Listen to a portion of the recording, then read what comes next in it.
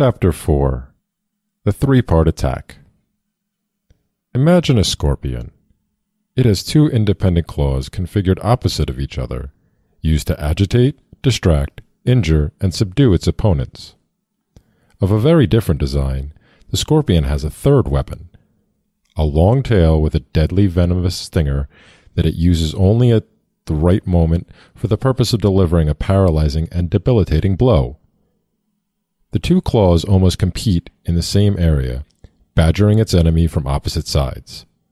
The moments the claws have the complete attention of the enemy, the stinger comes in fast and delivers the deadly, accurate injection, ending the struggle. The scorpion gives us a battle plan to emulate. We need to have the above-ground anarchist network on the one side represented by one claw, and we need the underground sabotage network on the other side represented by a separate claw. Then, seemingly unrelated to either, is the stinger with its irregular warfare, always present, patiently waiting for the right moment to strike a selective blow. Consider the scorpion as more than a three-part killing machine.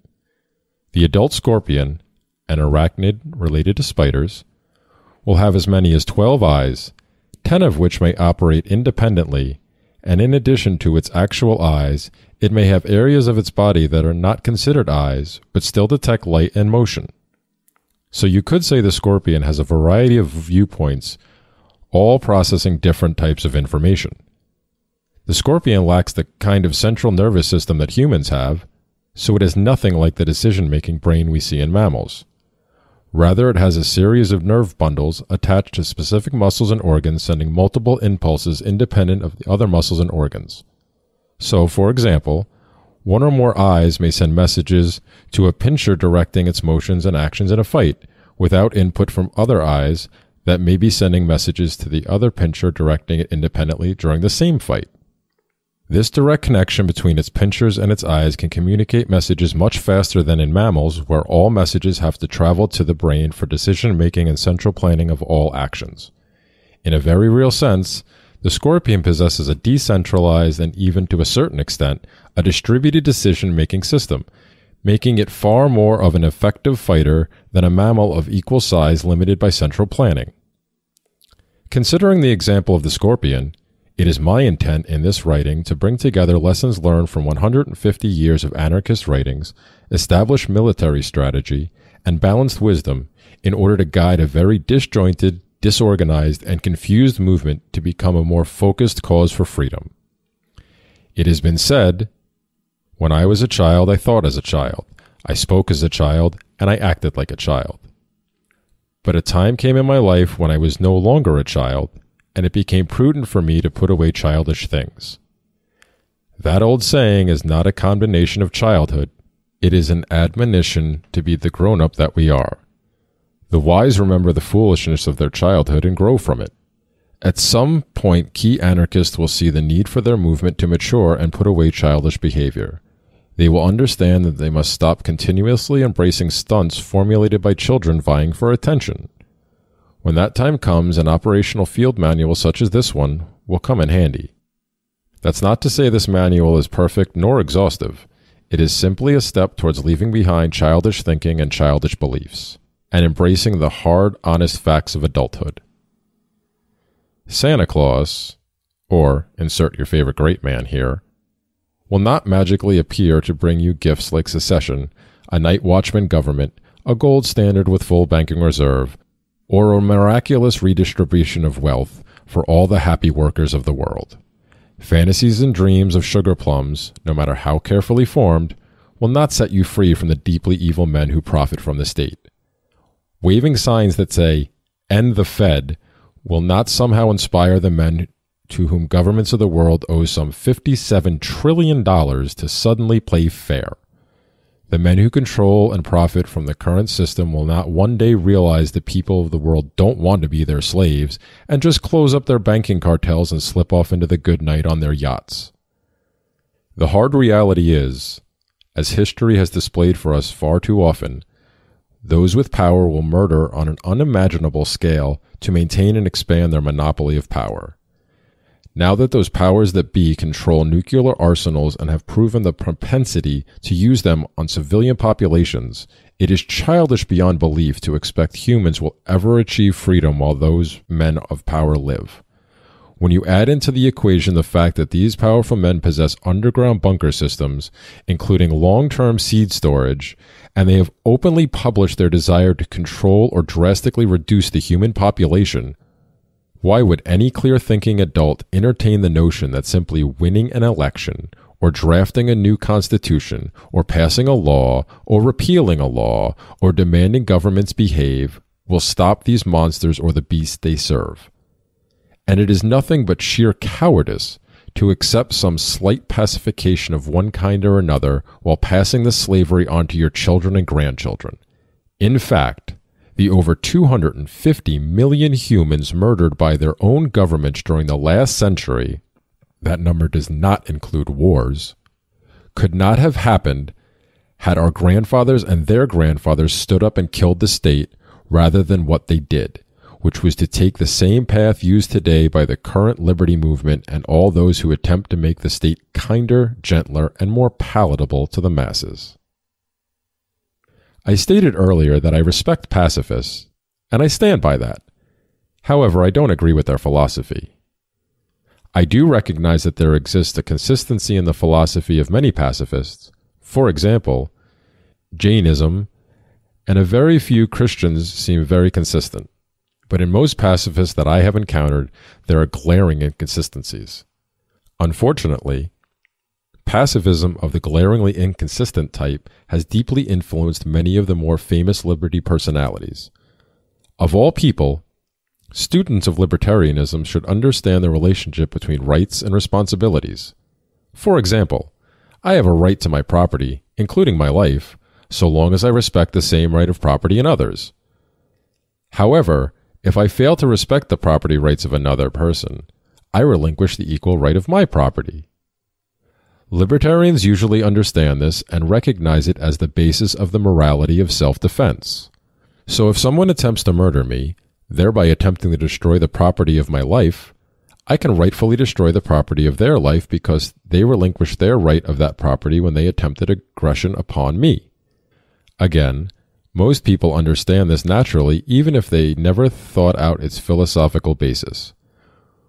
Where many people have fallen down is in their own responsibility to maintain their rights, and I believe this is where many libertarians have become confused by their exposure to inconsistent pacifists.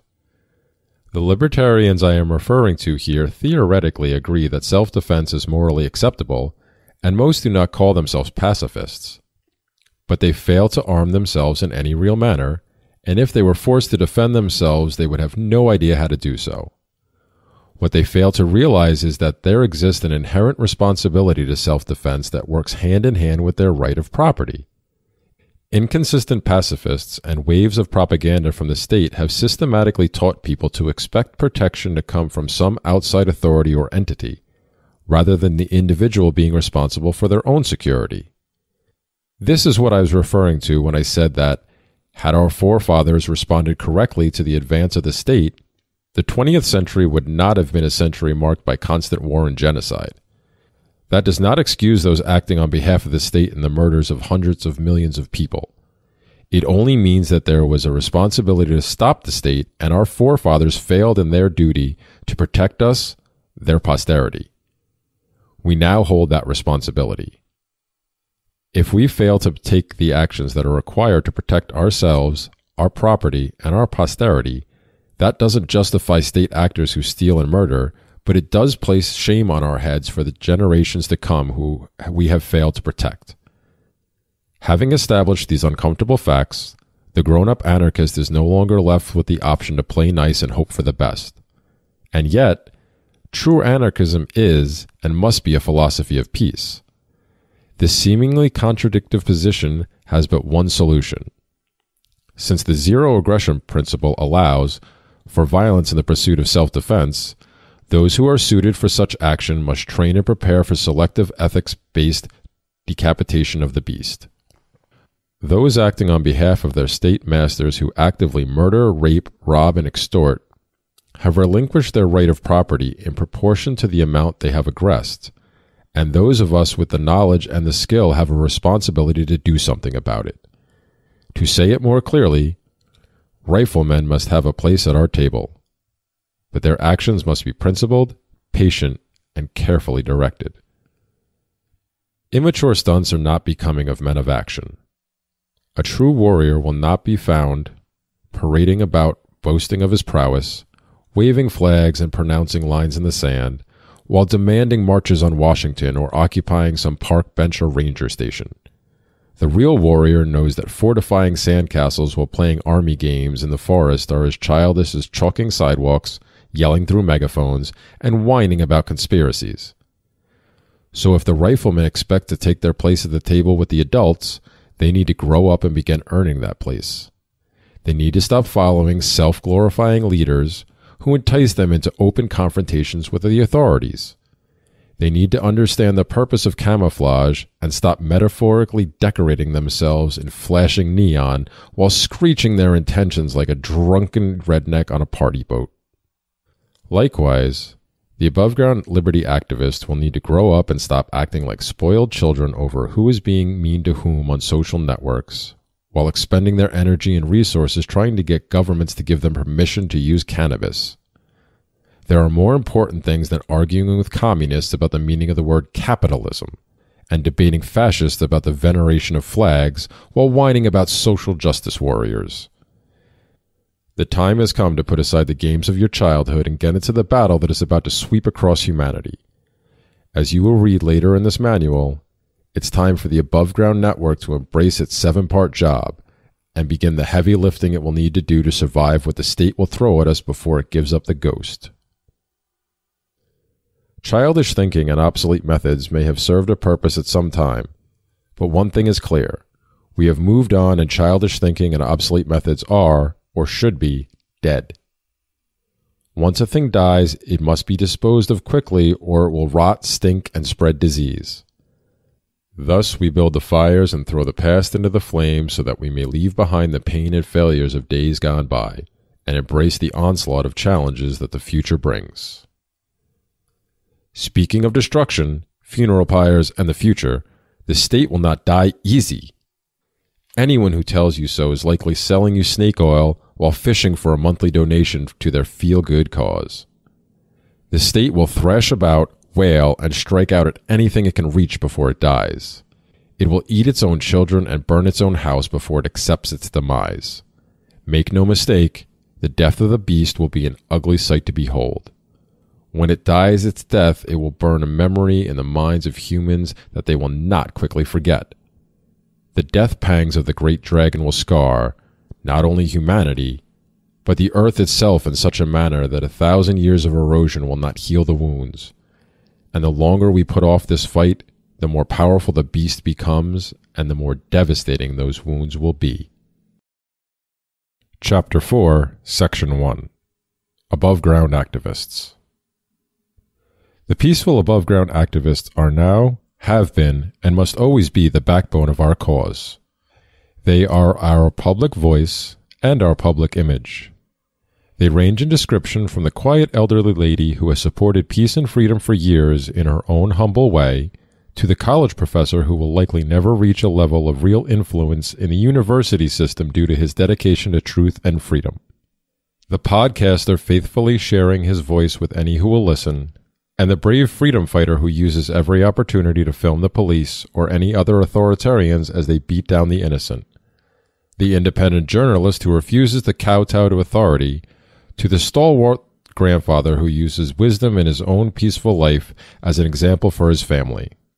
These and others are all examples of the activism that can provide the model of the world that we can someday possess. These activists are our sales force in the marketplace of ideas, offering a better worldview and a better product than our enemy, the state. Ultimately, it's the market that will choose the timing of the death of the state. Currently, there's a thriving market demand for the state. Most people don't understand the alternatives, nor can they imagine a world without monopolized aggression. Also, people tend to be loyal to brand-specific products, and the state is the brand Mother trusted, the brand Gramps fought for during the war, and it's the only brand they ever hear about on their television. Most people have very little exposure to the violent, bloody monster that is hidden under the surface of every encounter with government agents. Many people are either employed directly or indirectly by governments, or they have close friends or relatives who are. And in the process of voting, along with the propaganda that goes with it, exists for the purposes of convincing the individual that when they vote, they create government. So when they think of government, they think of themselves or their uncle or their neighbor. When they hear about some cop beating a pregnant woman to death or shooting an old man or choking a child, they assume that that person did something to deserve such actions. How could they think otherwise?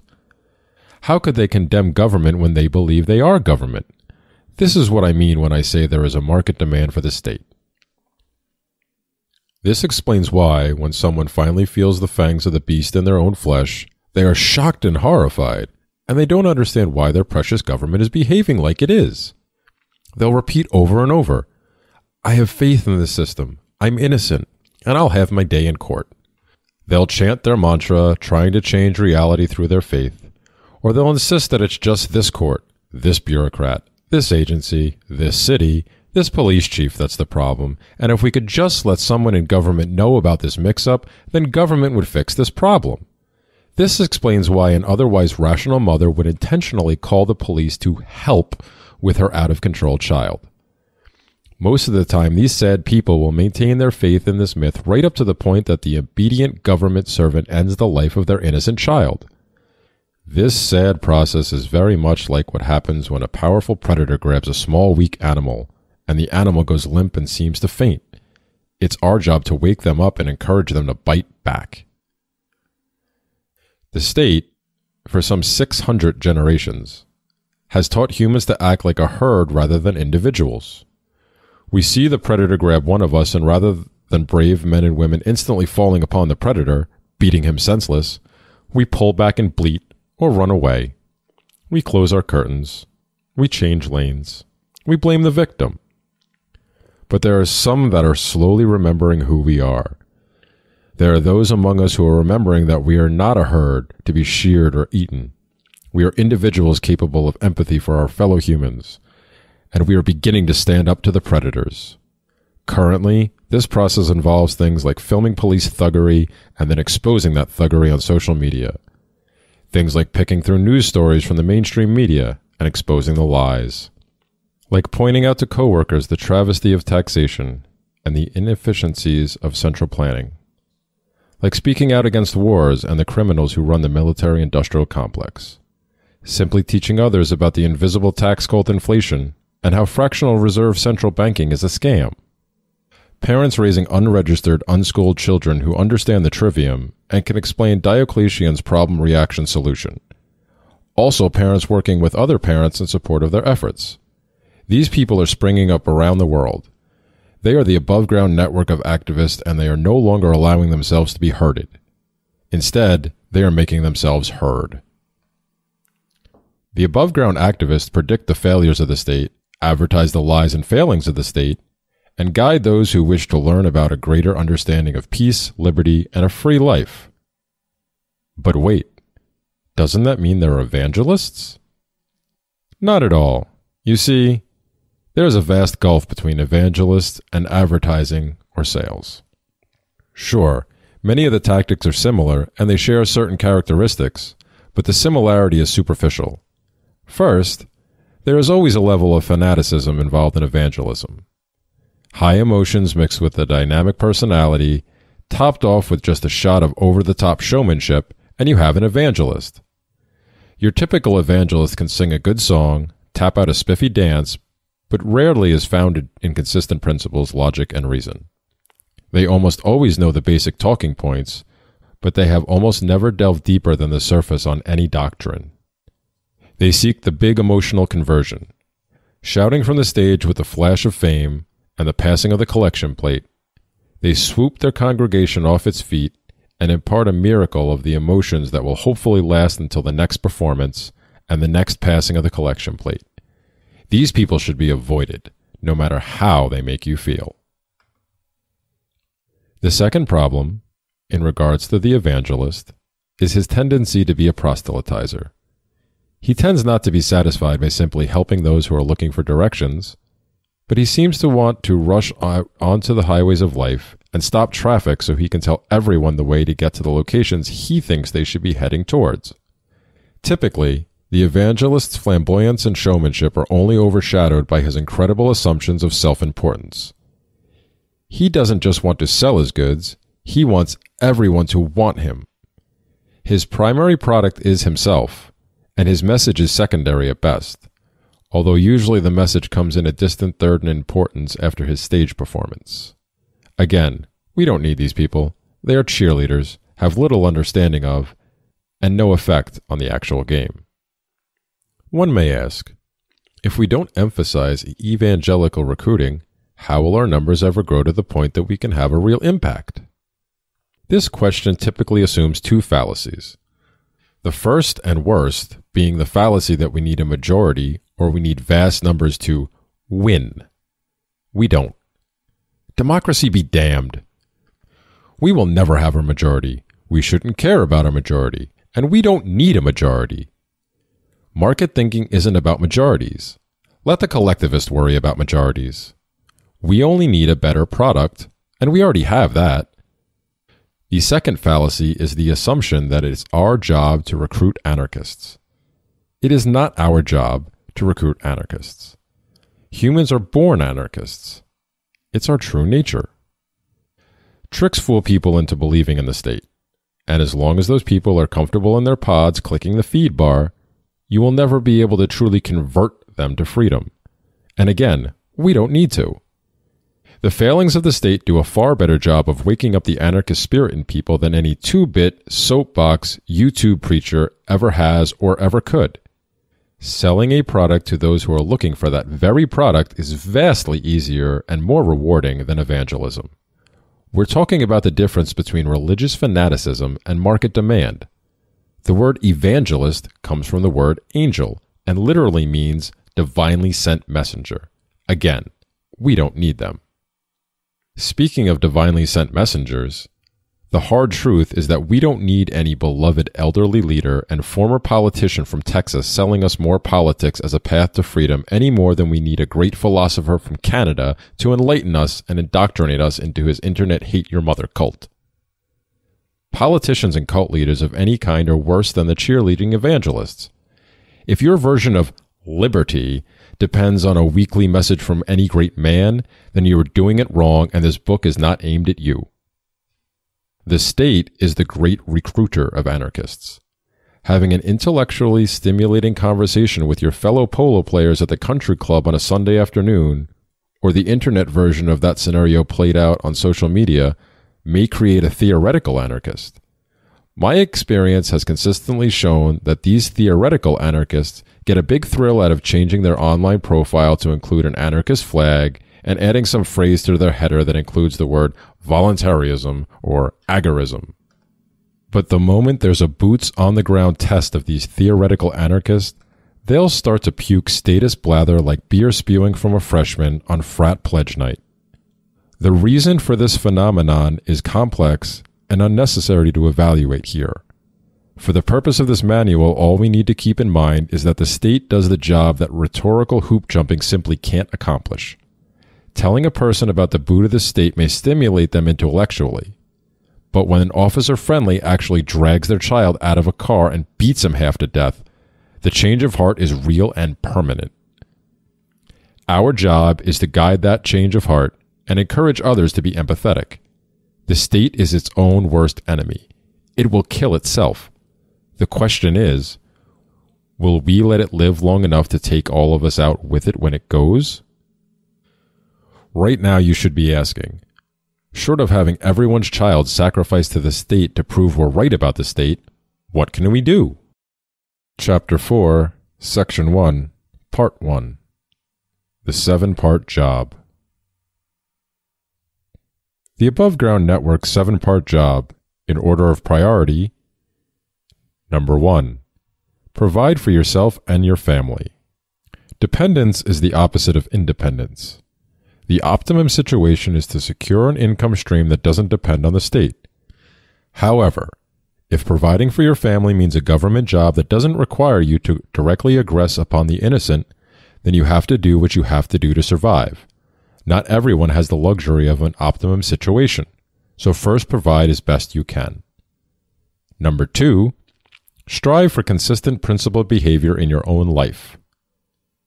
To steal a phrase, rather than focusing on the splinter in your neighbor's eye, you should make sure there's not a log in your own. If you believe what you say, you will live it. If you aren't living what you say, you don't believe it. Living a principled life is a reward of its own. You don't have to wait for some coming glory or some pie in the sky.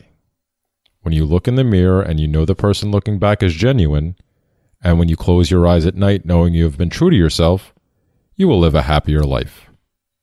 Number 3, prepare for the systematic failure of the state.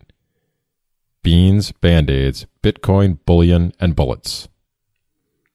Survivalists and preppers have endured concentrated defamation by believers in the state. This fact alone means we should take note of their activities because they're doing something that scares statists. That's not to say we should believe every foil hat wearing wacky doodle with a survival website or podcast. We shouldn't. Some of them are seriously disjointed and some of them are pure con men running scams on the gullible. But being connected to the prepper community and being prepared for a variety of natural or man-made disasters is never a bad idea. Having a disaster plan and having a get-out-of-dodge plan should be standard operating procedure. Also, having a skill set that includes some survival and do-it-yourself abilities is never a bad thing. For example, every parent should know some basic first aid. Number 4. Help those who you can help and let go of those whom you cannot help. Emergency workers are trained in triage so that they may assign the priority of treatment based on the degree of injuries or illnesses of a large number of patients. For me, the most difficult part of triage is when you recognize the patient's condition is such that you cannot save them, and helping them will prevent you from helping someone else. You don't want to walk away, but you can't stay. Some simply cannot be saved. That's not to say you must shun family or friends. It doesn't mean you should defoo anyone. It means you must come to grips with the fact that some will never leave the mental comfort of slavery. They will cling to their chains to their last breath. Accept it and move on with your life. It's not your job to force slaves into freedom. Number 5. Expose the evil and lies of the state as you speak the truth in the face of power. One of the hardest things a person can do is stand on the truth when the world around you is swimming in lies. One of the bravest things a person can do is speak truth in the face of power. Some state this phrase as, speak truth to power. But as others have shown, that statement is flawed as it indicates that we should seek to change the minds of those in political power by influencing them with our words. We should not. Attempting to influence those who hold political power to do our will morally places us in the same category as every other person who uses the political means to achieve their goals. Speaking truth in the face of power indicates that we are speaking in spite of the threat we face. We are not speaking to power. We are speaking truth to posterity, and the powers be damned. Number 6. Publicly disassociate yourself from the underground, denouncing all acts of aggression. This requires a delicate balance. There are times when we can carefully take a lesson from our enemy. A myriad of politicians over the last few thousand years have turned double talk into an art form. By that I mean answering a direct pointed question by talking around the topic while boldly announcing some ethical point that is very similar to the question but doesn't directly address the question. In doing this, one can avoid telling a lie while avoiding the question. For example, if the topic of violent anarchist causes someone to accuse you of supporting violence, you can explain the zero aggression principle, or non-aggression principle, if you prefer that terminology. And you can further explain that some people who call themselves anarchists are actually communists and socialists, and they do tend towards violence and destruction, since they don't have any respect for property ownership. However, peaceful anarchists embrace the zero aggression principle, so we reject all initiation of aggression, and we respect the property of peaceful people. When you take that path, deception may be employed, and some say there is no difference between deception and a lie, but that is a matter for the individual to decide for their situation. However, if you actually discipline yourself to avoid acts of aggression and commit yourself to peaceful means, this task of dissociation becomes much easier. But no matter the method, there must be a public disassociation between peaceful activism and the underground. Number 7. Safely engage in direct activism. Things like filming the police, podcasting, or other activities, or quietly providing support for the underground according to your abilities and resources. That support doesn't necessarily require money or direct contact. There are many things the individual may do to support the underground without directly interacting with those activists. Again, your imagination is a required tool in this endeavor. Or, if you have carefully examined yourself and you are one of the few uniquely suited for direct involvement in the underground movement, then pursue that path with care and wisdom. Chapter 4, Section 1, Part 2. Film the police while you can. Filming police in America is an important form of activism right now, but this situation is temporary. Governments worldwide, including the American government, have or will shut this window the moment they think they can get away with it. Currently, there are several great organizations who are emphasizing the importance of filming the police, and they're training more and more people on how to safely do so. In America, these activists have given the state its most serious bloody nose of modern times.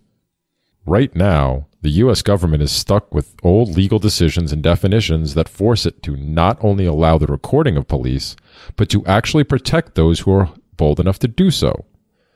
But as I said, that will rapidly change. Either courts will simply shift their legal protections away from those doing the filming, or what is more likely, some grand event will take place and the media and the full force of its propaganda wing will descend on the activists, demonizing them.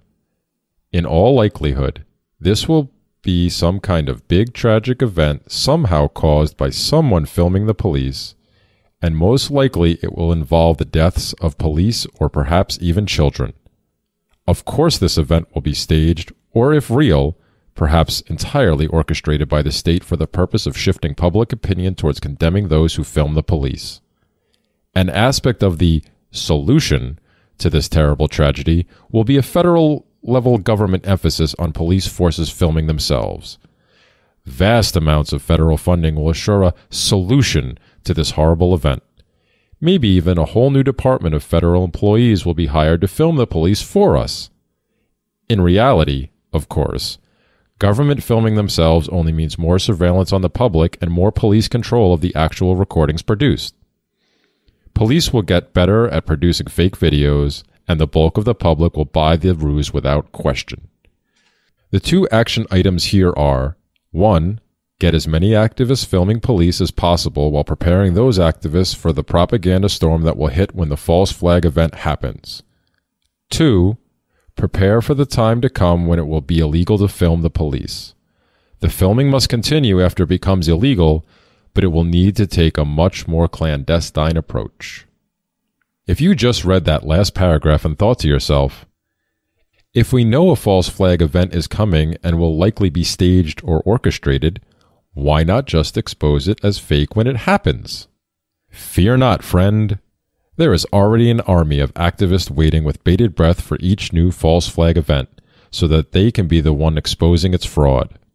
We are well represented in that field of battle. For more information, just do an internet search for the phrase crisis actor. However, the bulk of the public will believe the government lies no matter how poorly constructed and no matter how carefully debunked. What about filming after the state forbids it? The black market exists only because the white market has become dangerous or forbidden. The same is true with activism. We can't allow laws and thuggery to determine our path. We must do what must be done. Chapter 4, Section 2. Fictional Beings and Their Property. Join me in a thought exercise. The setup. We understand that according to consistent libertarian philosophy, every human has the exact same rights as every other human. So a child has the same right of property as an adult. Humans own themselves and have the right to own other property that they have rightfully come to possess. We believe that two people may engage in voluntary transaction, transferring the rightful ownership of property from one party to the other, and no one else may rightfully interfere. Libertarians also believe that unowned property can rightfully be homesteaded. This is not an exhaustive explanation of libertarian property theory, but it is suitable for this thought experiment. Phase 1. With the above being the case, let us consider Sally, a child who owns a ball. Sally was given the ball by her mother, Betty, who purchased the ball from a market. The ownership of the ball has not been in question up to the time that Sally decided to give the ball to her imaginary friend, Canada. Sally imagines Canada as an intelligent 9-foot half-zebra, half-ape creature wearing a clown outfit. Sally deeply believes in Canada, believes she has relinquished ownership, and believes she no longer owns the ball. It's Canada's ball, and Sally won't touch it. Question number 1. Can the fictional creature Canada rightfully own the ball? Phase 2. Every aspect of the above still remains except Sally is joined in her fiction by Billy, her real-life neighbor who also believes in Canada. Question number 2. Does the union of Sally and Billy in their belief in the fictional being Canada change the ownership of the ball? Phase 3. Every aspect of the above still remains except Sally's mother, Betty, also believes in Canada. Question number 3.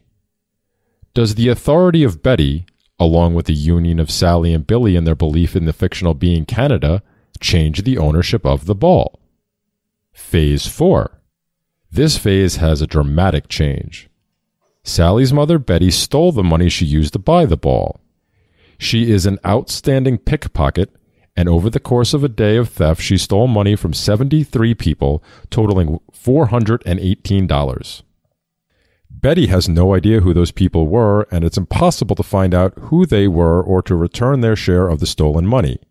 With that money, Betty purchased groceries, gasoline, the ball for Sally, and she ate lunch at a restaurant, tipping the waiter generously.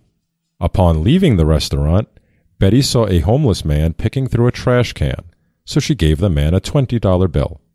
Every other aspect of the story remains the same.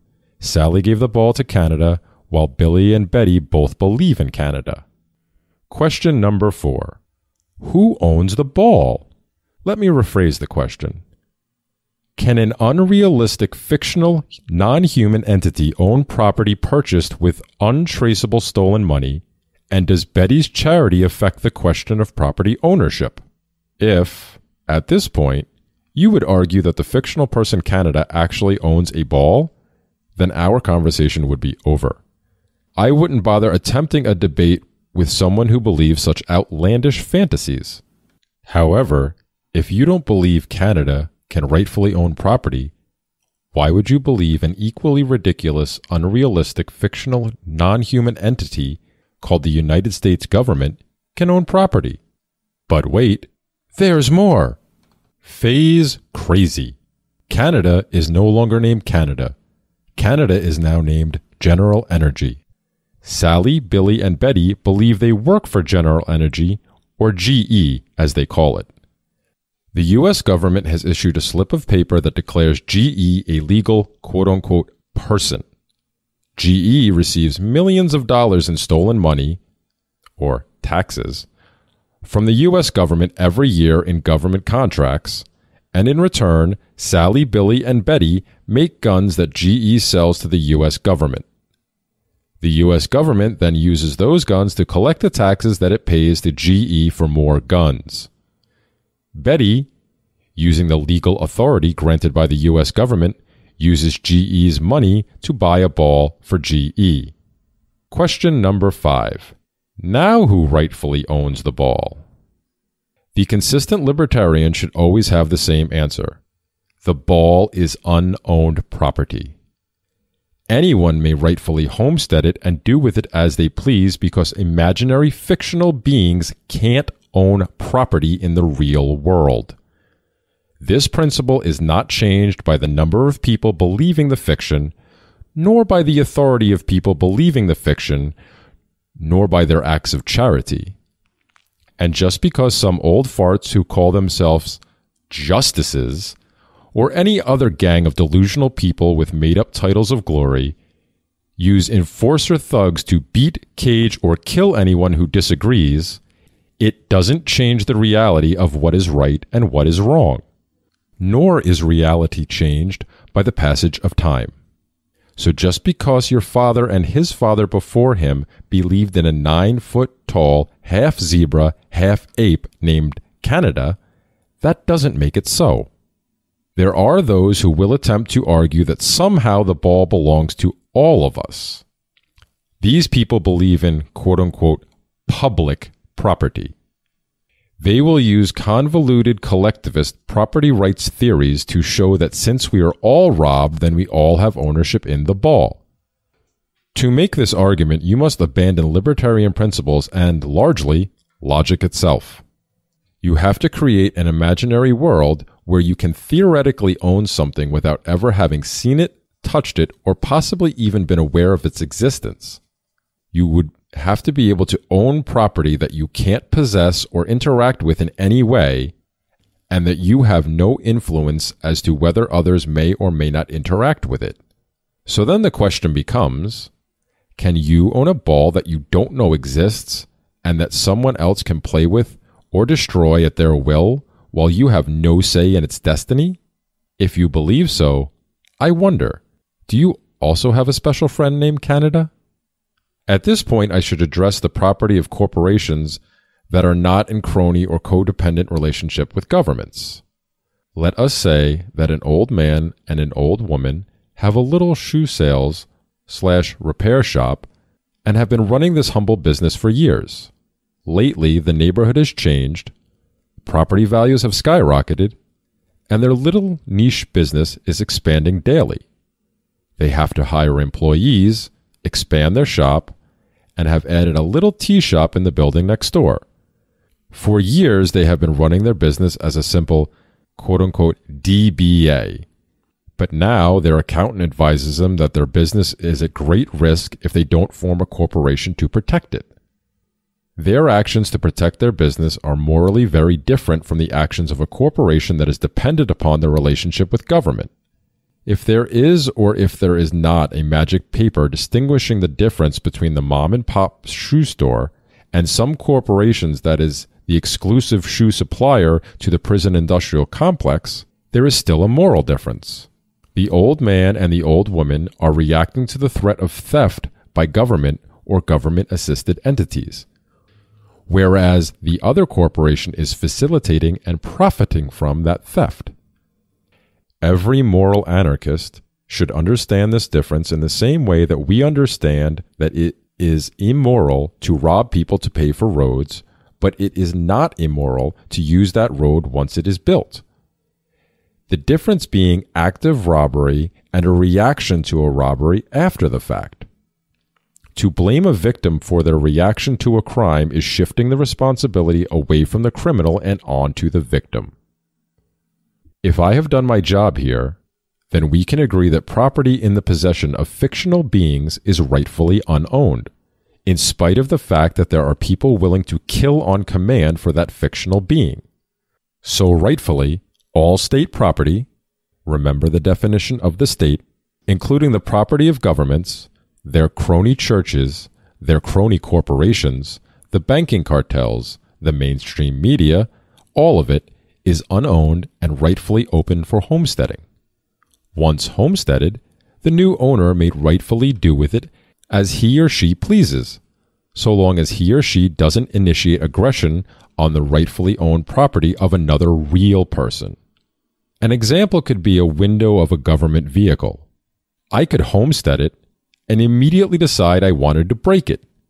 Rightfully, I could do so without violating libertarian property rights or without violating the zero aggression principle. However, the odds are the window is protected by a violent nutjob that believes in Canada and will shoot me down like a rabid dog, given the opportunity.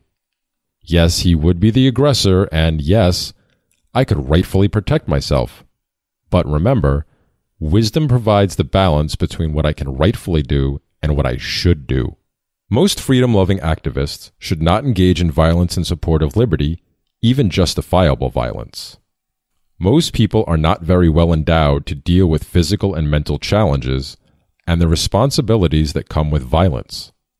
However, the wise activist who is naturally suited for violence but is still dedicated to the zero aggression principle has a choice of the types of activism to be engaged in. Simple sabotage is such a wide field of activism that the friend of freedom can carefully and safely choose the level and type of simple sabotage that best suits their individual situation. On the other hand, ethics-based irregular warfare requires a high level of self-discipline coupled with a very special skill set. Not every gun owner, for example, or former military, in spite of what they may think, is suited for the challenges of the early stages of irregular warfare. Near the end of the life of the state, we may not have the luxury of choosing to be involved in war or not. But today, while we can plan, and the cities have not yet become glowing ashen craters, it is critical that the actions of the irregular warriors be wise, carefully planned, and be executed with extreme caution and secrecy. More specific details on ethics-based irregular warfare and simple sabotage can be found in Sedition, Subversion, and Sabotage Field Manual No. 1 in the section titled Ethics-Based Irregular Warfare and in the section titled Simple Sabotage.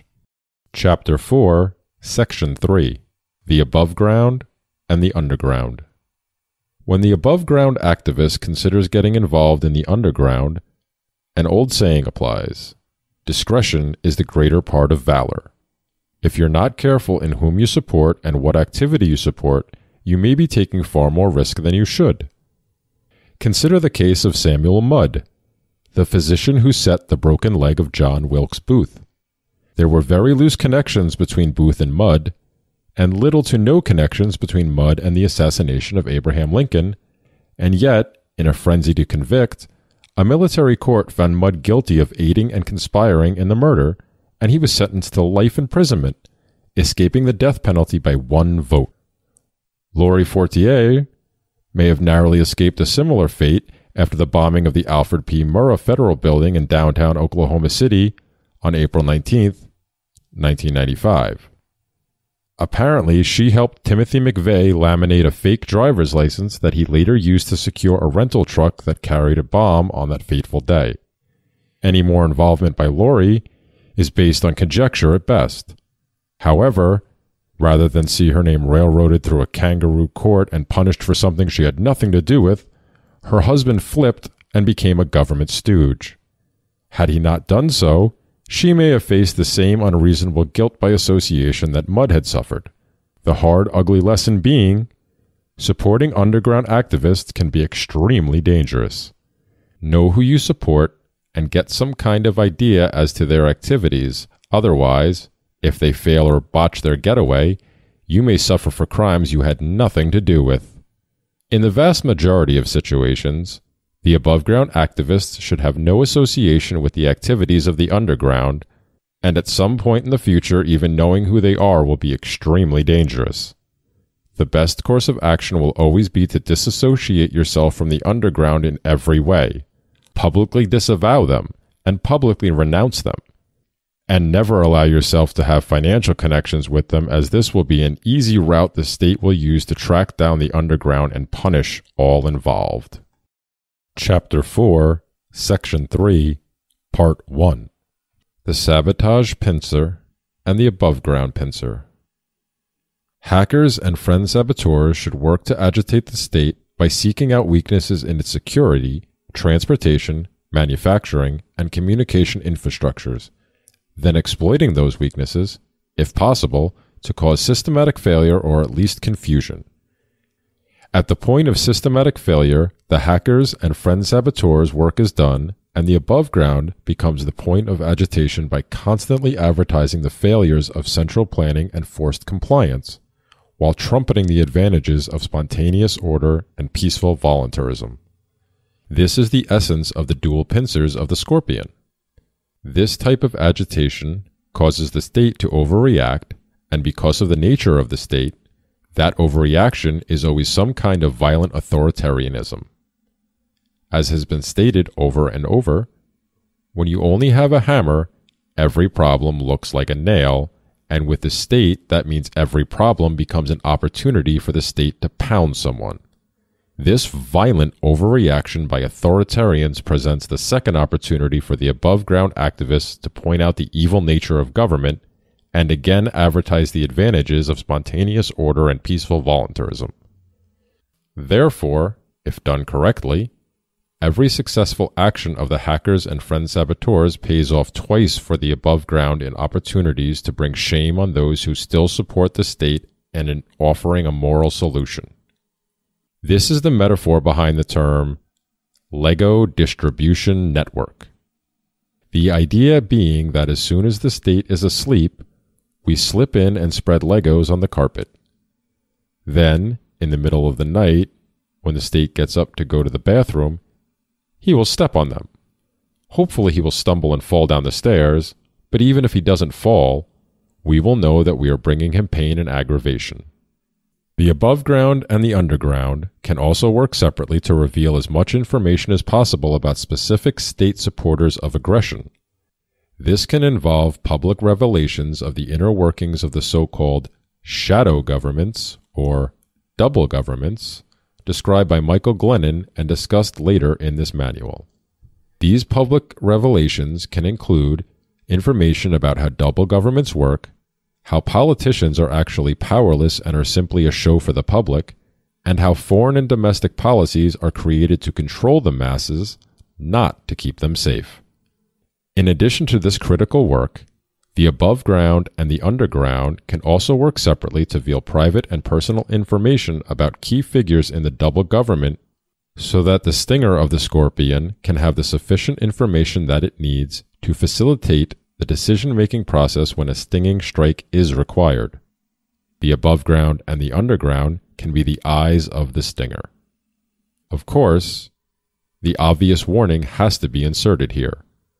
Whenever the state reacts to the above-described agitation, activists of all kinds should be as far out of reach of the state as possible. This is why invisibility and security are so critical to all components of the underground networks, and it's why the above ground must have no direct ties to the underground. Consider the case of journalist Barrett Brown, who boldly and bravely supported the hacker collective, Anonymous, while writing news releases about their exploits and helping to build a wiki to facilitate analysis of their hacktivism. Even though Barrett never did any hacking, when the U.S. government and its crony cohorts at Stratfor suffered an embarrassing email leak in 2011, Barrett became a convenient whipping boy to be singled out and punished as an example for the rest of us. Journalists like Brown, and others who have suffered even worse for their profession, such as Michael Hastings and Gary Webb, walk a narrow tightrope balancing between their drive to expose the truth and the tendency to become part of the story, all the while standing in the open completely exposed to the slings and arrows of the state's fury. But for the rest of the above ground, the best defense against being punished for the actions of the underground is to have no discoverable connections to the underground, and, of course, a consistent public history of denouncing them won't hurt your case either. Chapter 4, Section 3, Part 2. The Stinger. Natural Law, Defense, and Aggression. I am intentionally being vague in this section of the manual in reference to ethics-based selective irregular warfare, as it is covered more completely and carefully in the section of this manual appropriately named Ethics-Based Selective Irregular Warfare. Among the reasons for being imprecise in this regard, in addition to the obvious reason of avoiding redundancies, is because at some point this manual may be physically divided into its 3 parts, and those who need to read this section will have no need of being associated with those who have a need to read that section. In other words, it may be important for some activists to physically possess a copy of this section of the manual that doesn't contain the other 2 sections. That said, by abandoning the trivium while embracing the Prussian education system, Western governments have systematically stymied the ability of many people to examine an ethical dilemma, break it down to its core questions, and develop a consistent logical solution. For that reason, a simple transitive equation such as the following can confuse some people. If A is greater than B and B is greater than C, then the equation A is greater than C can be assumed to be true without separate analysis.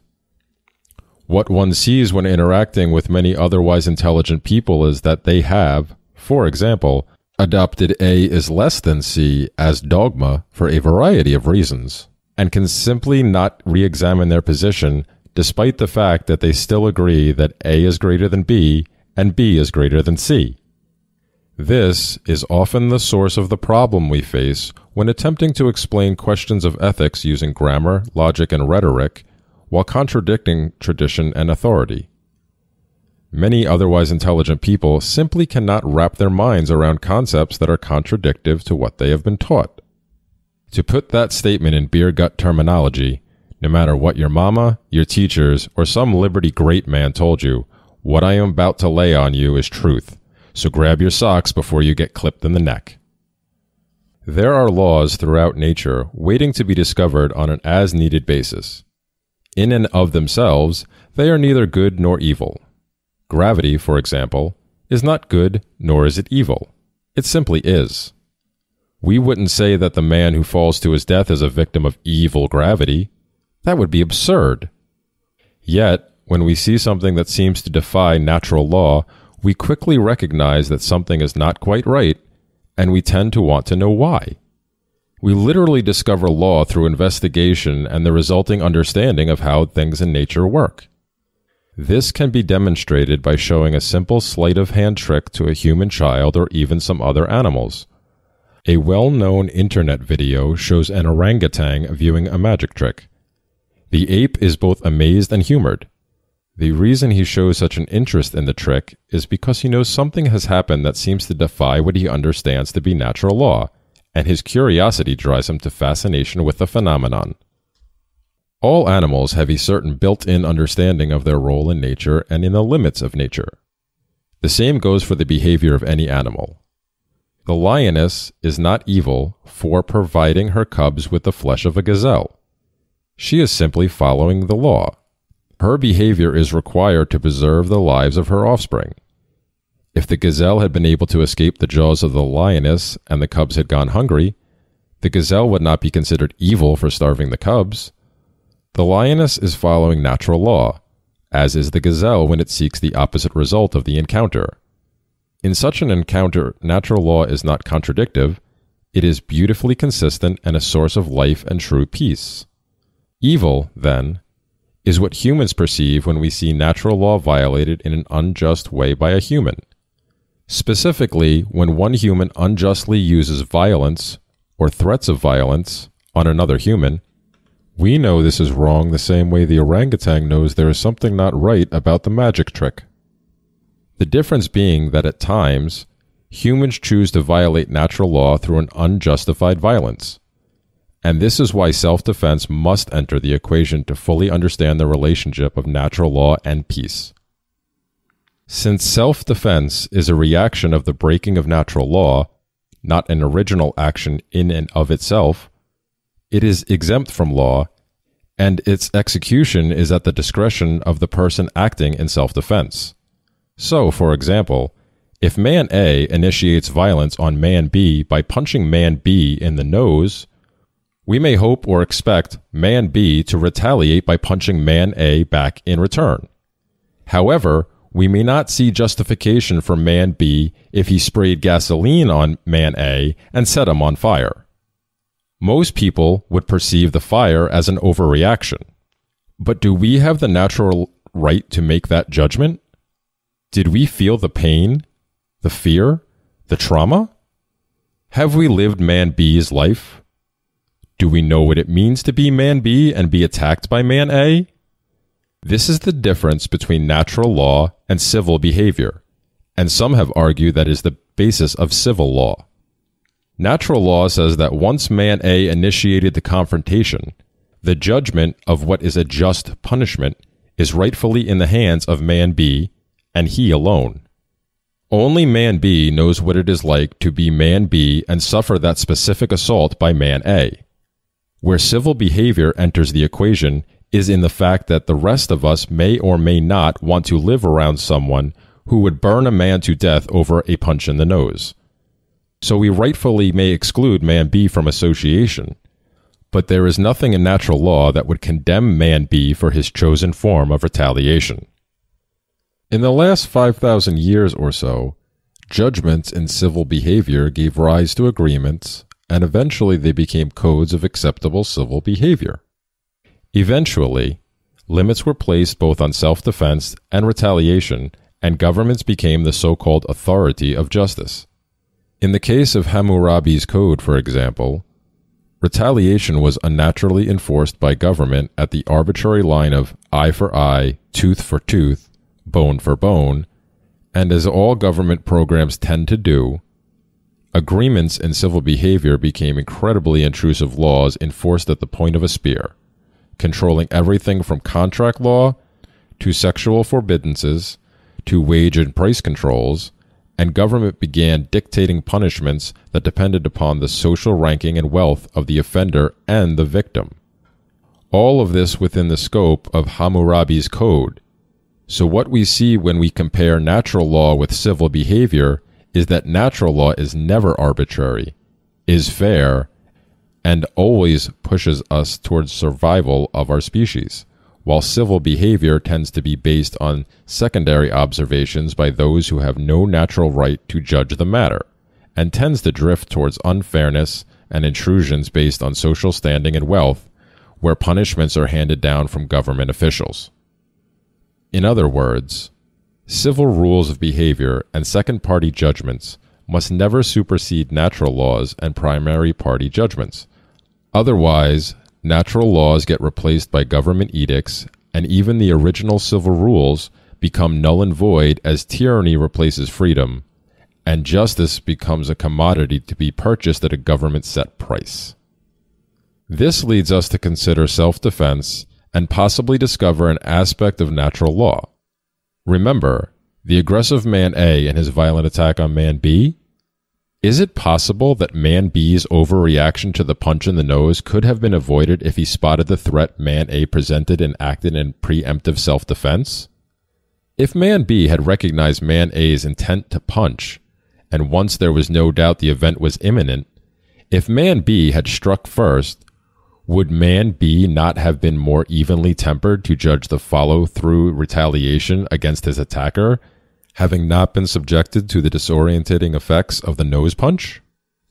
In other words, perhaps if man B had acted in preemptive self-defense, there would be no need for the naysayers to wag their fingers in civil judgment of his action, because he very likely never would have set man A on fire.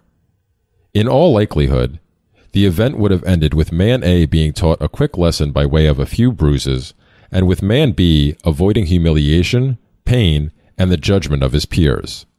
Natural law drives the species toward survival, as both men come out better for the encounter. Thus, we see that preemptive violence can be an act of self-defense and is consistent with natural law. If, on the other hand, man A simply can't learn this lesson, perhaps we are all better off without him in the gene pool.